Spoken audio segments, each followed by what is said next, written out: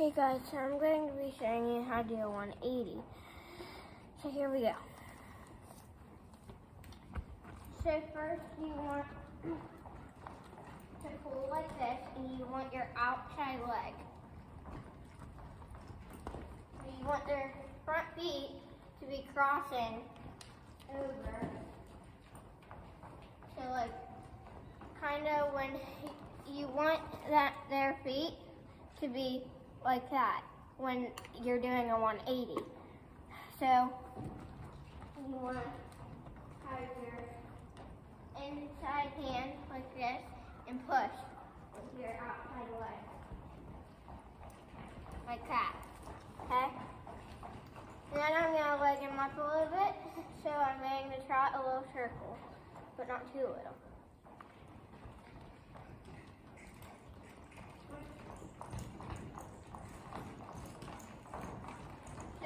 Trotting, guys, I'm gonna use my inside leg, and then he kind of wants to like move out and stop on the right side of me.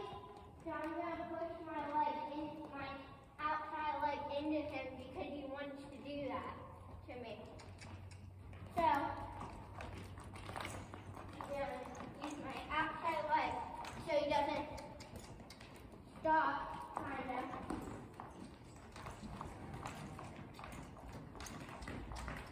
Now kick him a little bit. Like that. So you might not saw all of it, but I am telling you. Now on this side, he's kind of good. I mean, he doesn't like have as much trouble on this side. But I'm still going to tell you, always use your legs. Because it helps a lot to get them real broke. So I'm going to put my outside leg because he wants to dunk in me. So I'm going to just keep my outside leg right now because he wants to dunk in on me. That's how he does it. Now when you're going to stop him, so when I want to stop him, I'm going to go I'm going to sit like that. That's how I'm going to stop him. And now I'm going to do a lope on him, see how he does on that. So I'm going to go to this side again. Outside leg when you want them to lope.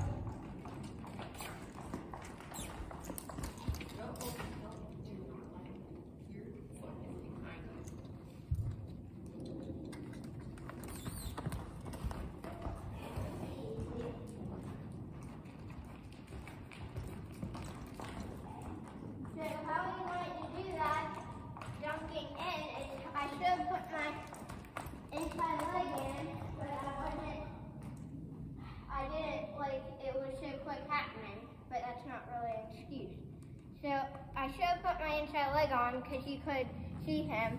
He was like trying to dunk into a tiny, tiny circle. You don't want that. You want your inside leg. If you feel them trying to dunk in, you don't feel comfortable when they do that.